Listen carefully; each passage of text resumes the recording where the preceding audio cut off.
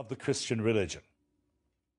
Notice that their claim was not that Jesus avoided death, or that Jesus lived on in some vestigial fashion in the memory of his followers. We carry on his memory through his teachings, or through his moral example, or through a fond affection. Jesus was remembered in those ways, but that's not the resurrection claim. Nor is the resurrection experience, and this confounds many Christians' understanding, it wasn't that Jesus was resuscitated for a time. Resuscitation means that somebody dies a clinical death and then comes back to life. It's happened before. It happens now. But such resuscitation simply means that one resumes one's mortal existence. One is still going to die. So resuscitation only defers mortality. It does not transcend it.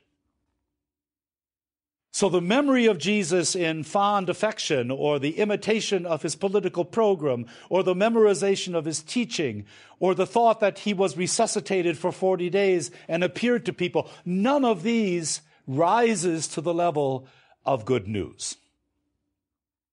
The gospel message proclaimed by the first believers, the good news, is that Jesus, after his death, entered fully into the power and presence of God, that he was exalted.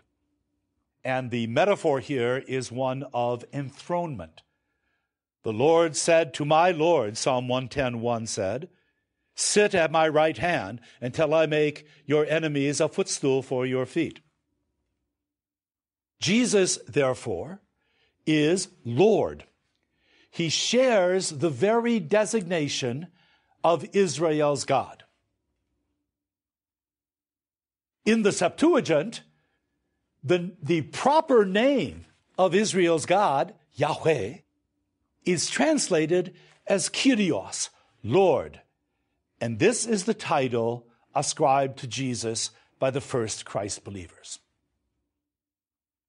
The resurrection of Jesus, then, is not for these first believers an event of the past, but a condition of the present. It is not something that happened only to Jesus, but also to his followers. They have the Holy Spirit. They are being touched by the life of this exalted one. They did not consider it a weakened form of presence, but a more powerful form of presence of Jesus among his followers through the power of the Holy Spirit. It was because of this experience that believers saw themselves in Christ and Christ in them. Obviously, language is being stretched here. And that is why the term spirit is necessary for trying to get at the medium of this deeply paradoxical language. How can one be in Christ when Jesus died 20 years earlier? But this is the claim. They saw themselves not only as a new covenant within Judaism, but as a new creation and a new humanity. Paul says in 2 Corinthians 5, if anybody is in Christ, there is a new creation, kainektiesis. In short, the only proper analogy to what is happening to this group of people with this infusion of divine power is the very creation of the world itself. They are a new humanity. What is important here then is that from the very beginning, Jesus is not simply a Messiah for Jews. He is the image of God for all humans. This claim to the experience of divine power in an immediate and transforming fashion marked the first Christians aside from others in the first century and accounted much more than their moral teaching or manner of life for their appeal to others. that a human being had joined the divine realm as a Lord and benefactor to humans, as a Son of God, would not have seemed strange to Gentiles. But the term Messiah would have been utterly unintelligible to them. In contrast to Jews, the claim that Jesus was a Messiah was not theoretically a problem. But the claim that he was Lord made his followers appear as polytheists, and therefore as heretics. If the resurrection of Jesus was the good news, the death of Jesus appeared both to Gentiles and Jews as problematic. The death of Jesus appeared to disqualify him as a source of divine life for others.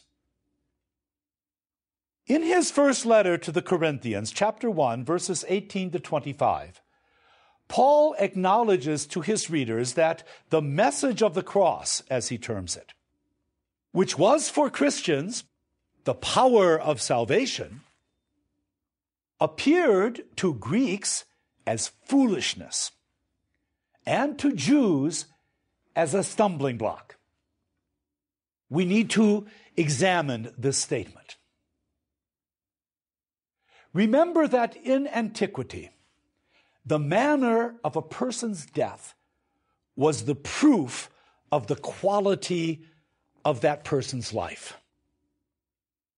The way you died proved something about the way you lived.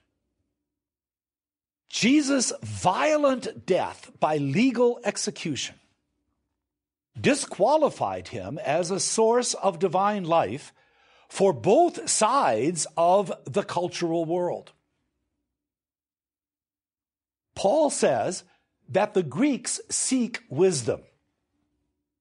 He means that Gentiles would recognize that a great soldier or a great sage or a great leader of some sort could join the gods, as the hero Heracles had joined.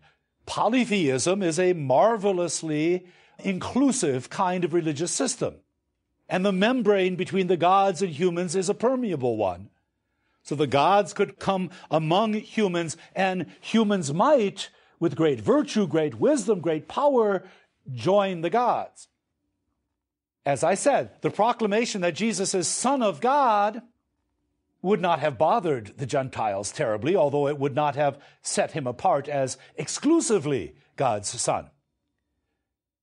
But the sticking point is crucifixion, the most shameful of all deaths, in which somebody is exposed naked to the gaze of others in a combination of torture and asphyxiation, a mode of death that the Romans used mainly for slaves and for rebels against the Roman order, making them appear as slaves. This, to the eyes of Greeks, could only appear as foolish. Paul says in turn, the Jews seek signs, meaning that if Jews are seeking a Messiah, they want to find some evidence that Jesus was a genuine Messiah for the Jews. But Jesus did nothing to make things better for the Jewish people. He did not restore the kingdom, or the temple, or the law. In Jewish terms, Jesus was, at best, a failed Messiah. But worse, he may well have been a false Messiah. The manner of Jesus' life was that of a sinner. He did not observe Torah. He did not keep the Sabbath. He did not observe purity regulations. He was not a righteous person. And the proof of that for his fellow Jews was the manner of his death. The manner of Jesus' death was one cursed by God.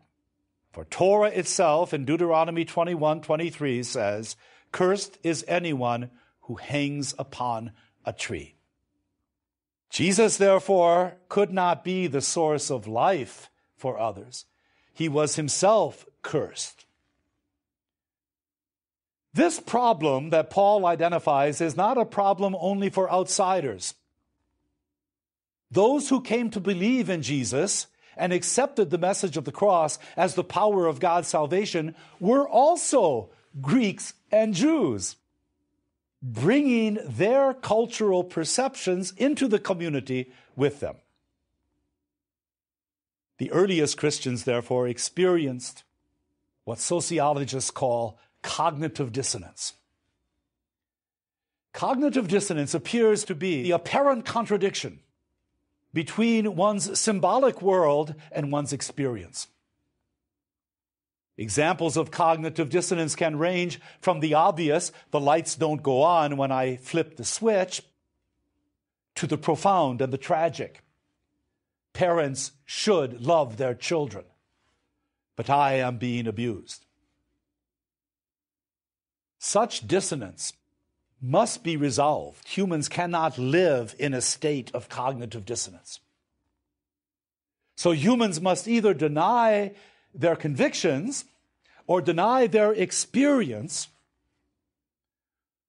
or reinterpret their convictions in light of their experience. Within their symbolic world, that is, the symbolic world of the first Christians, Jesus ought not to have been the source of life because of the manner of his death. That's the conviction. But their experience of God's power in the Holy Spirit in their lives, a power that manifested itself in new capacities and which they saw as deriving from Jesus, made them call him both Lord and Christ. In order to maintain both their experience and their symbolic world, they had to reinterpret their symbols in light of their experience. In order to get on with their own story, then, they had to come to grips with Jesus' story, especially his death. Thus, the process of reinterpretation that began at once led to the construction of the Passion accounts, the story of Jesus' suffering as the first part of the Jesus story to reach set form. From the time of its birth and earliest growth, Christianity was a complex and tension-filled religion. Sociologically, it was underdetermined and parasitic. Beginning as a sect of Judaism, it was expelled from the synagogue and became a Gentile association or intentional community without obvious boundaries. Culturally, Christianity was mixed from the beginning, with a symbolic world shaped first by a Judaism that was already Hellenized, and with much greater success among Gentiles than among Jews. Religiously, it made claims to an experience of ultimate power through the Holy Spirit that were cosmic in scope, but alarmingly disproportionate to their actual situation in the world. Conceptually, the founding figure of Jesus presented a set of major challenges to human understanding. Was he cursed or the source of blessing? If he was Lord, then what does that mean for monotheism? Many of the subsequent issues faced by Christians would involve the same tensions that marked its entry into the world and its first expansion. In the next presentation, we will examine Christianity's first rapid expansion across the Roman Empire and engage the first and most important of the interpreters of Jesus, the persecutor turned apostle, Paul.